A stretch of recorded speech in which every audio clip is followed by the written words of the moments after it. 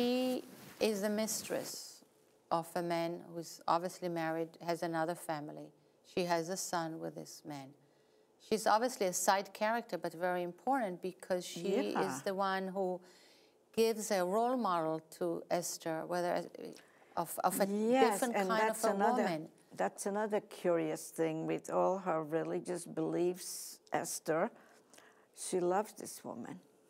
Because she represented so much more. But at the same time, Mademoiselle Thibault respected Esther's life and religion and never tried, except for the one conversation when Esther comes to talk to her about what she should do.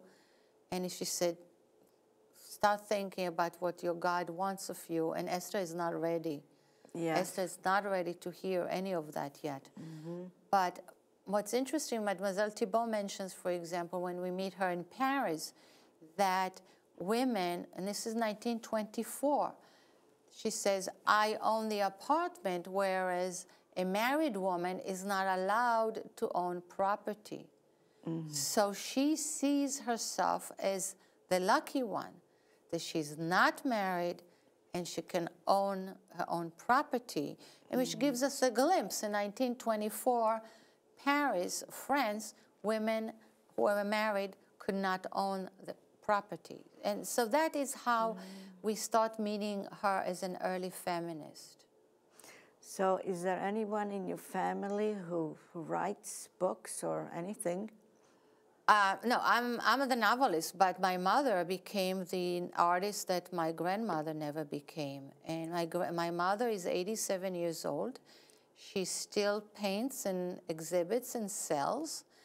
Here in the United States? No, in Tel Aviv. And her name is Reviva Yoffe, Y-O-F-F-E.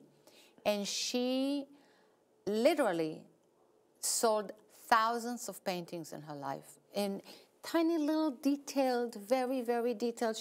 She works them as fast as her mother worked the knitting and the crocheting and all of the other form of arts that were permitted to women at the time. So my mother became a very successful artist. She also exhibited internationally. Her sisters, my sisters, myself, we all artistically inclined. We can produce stuff. I've sculpted in my life, but my form is writing. Is right. What about your dad? He was a talented man in many ways. But not a writer. No, nobody was a writer, but we all were storytellers. My grandmother was a storyteller. So when did you decide to start writing? And November 3rd, 1993 at 2:48 p.m. Are you talking about this book or in No, general? my writing career. Jerusalem Maiden is my fourth novel. That's a very unusual answer. I didn't expect that. I like it, though. Jerusalem Maiden is my fourth novel. The first novel that I started in that time, I'm telling you, in 93, was not published. Then Puppet Child came. It was published. Then China Doll. Puppet Child was published in 2002, and it set in Long Island, actually. It's about a mother fighting the court system to save her daughter from molestation by the father. And it's a legal drama that launched not just my public writing career, but activism. I launched a law called the Protective Parent Reform Act, which is now passed in 4 states and in front of the legislature and many others. And then China Doll, which is about an American pop singer in a concert tour in China when a baby is thrust into her arms. So you're going to have to come back because this is fascinating. I'm just, no wonder, because I was fascinated with the books. I'm fascinated with you. You're a very unusual and very interesting person. Thank you. And I really appreciate you coming and to decorate my stage here. And half hour is at the close. I mean, I told you this is only a half-hour show, and but I think you covered everything.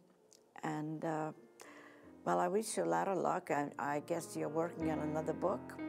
Yes, I'm working on a couple of books. Actually. A couple. Yes. Well, that's but it's going to take a long time, so don't expect another book for another 5 years, so you might as well. Well, it keeps your mind occupied, because when I have a story to tell, like I said, I've been writing plays and other stuff, and that's always like, what is that word? You know, my mind Percolates. That's a good word. I was going to say, but you know, every time I'm doing something, all of a sudden I think of it, and it just happens. And then, of course, when I sit down to write it, it's all there already. That's how the mind works. Well, thank you very much. Thank you. It was. But we're done. They're just finishing up. Our love will last for all.